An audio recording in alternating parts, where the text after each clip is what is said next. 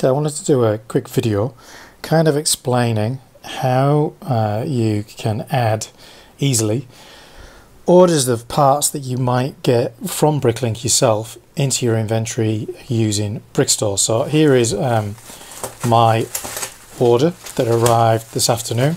Not a particularly big order or anything like that, just some common parts that sell through pretty decently and some bits and pieces that were either a great price or for whatever reason I've got them.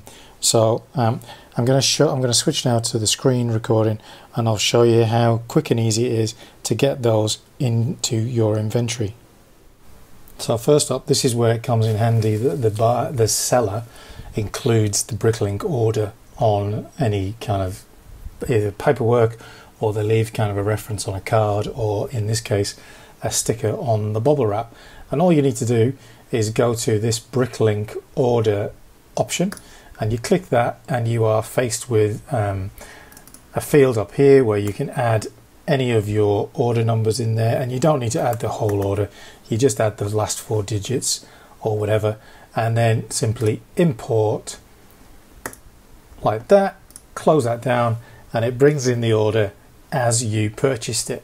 Now, as a force of habit, what I then do is I then go through and remove any markers, I go through and remove any comments, and I'll go and check that they don't have any bulk quantities on there that I don't want to be carrying over, and equally any stockroom items and things like that that you don't want to be carrying over. Simple as that. Now, good practice to go through and check quantities, make sure you've got everything that you've ordered before you put it in your inventory, because the only thing that's going to happen is there somewhere down the line you're going to get an order and you're not going to have the right number. So what I usually do now is a couple of things. I usually set the pricing for it, so depending on what you're going to do, whether you're going to go for current inventory average, last 6 months average, whatever your pricing strategy is, you whack that onto it, and that gives you kind of your base price. And then you might want to adopt any remarks or factors that you've got for the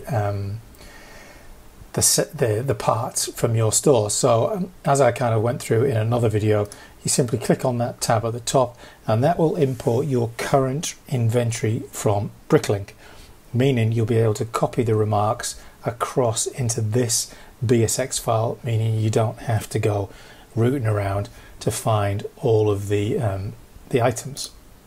So make sure you've got everything selected. So Apple A if you're on a Mac, or Command A, whatever it is on a PC. Go to edit, copy values from document, select your store file. There's a whole heap of options here that you can have where it will merge or copy different kind of values from different documents. Mine's set up the way I like it, and you just click finish, and therefore it fills in what it already knows from it. Now, I already know that my chairs are in big drawer 58. I know I don't have any of those, so I'm going to stick them in D524, which is to my right here. Those go in 2L26. 20 of those is a fair few, so I'm going to start them in a new drawer over there, and my 4x4 plates go in 5L5. So there we go. Now, one of the things that you might want to do is think about quantity pricing as well. So if you've got a large volume of stuff, people will probably pay a little bit more. So one of the options within the price setting guide is current inventory. No, let's go here. Where is it? Average, minimum, maximum, average quantity, quantity average. That's it.